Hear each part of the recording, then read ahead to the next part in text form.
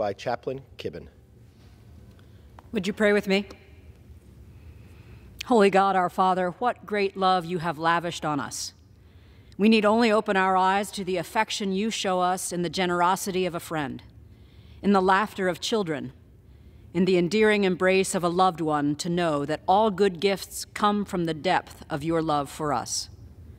But even these precious gifts pale in comparison to the unmerited grace you have bestowed on us, that we should be called your children, that we would enjoy such close fellowship with you. To call upon you as your beloved ones is both humbling and heartening. In your love do we find life. So may our lives then reflect your love. Inspire us that we would love one another as you have loved us.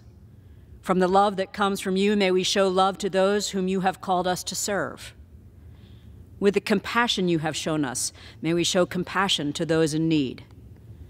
Out of the generosity you have shared with us, may we show the same generosity of spirit with our children.